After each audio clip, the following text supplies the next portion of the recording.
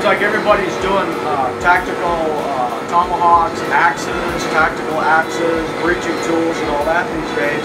And we actually did an axe slash tomahawk about 5-6 years ago that we were real happy with.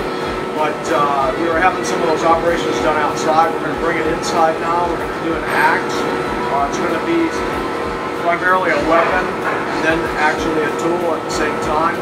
But as you know, I'm into the historical history of weaponry and all that.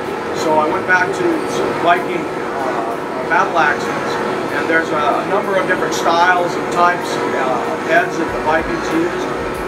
Most of what you see, even in Viking movies, is more like something a Klingon would use than an actual Viking warrior. They were very simple, but very, very effective. And so, again, you know, relying on something that's proven in battle, I've taken those designs. We had about 6 or 7 designs. I put it before everybody here at the shop, and we settled on one. So this is an actual representation of a Viking battle axe that has been modernized by me to make it something that we can build and that you can carry or use. So you can see I've got a basic shape.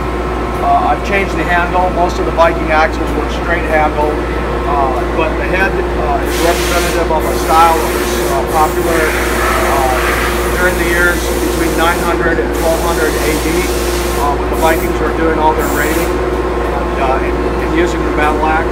So I've made several of them. They have different length handles on them. So I'm going to cut them out and put them in my hand so I can actually see how they feel and determine what length of handle that we're going to use.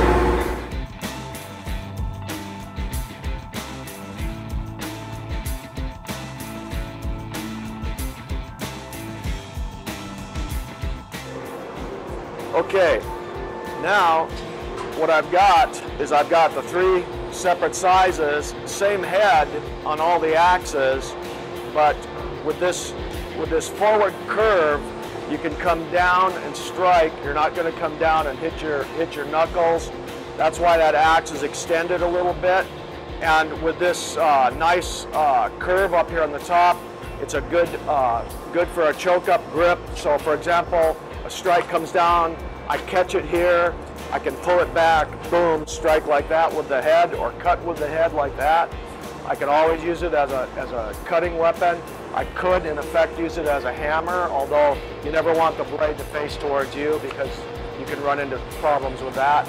But, you know, the Vikings used these in life or death hand-to-hand combat, so they were pretty good about designing their weapons.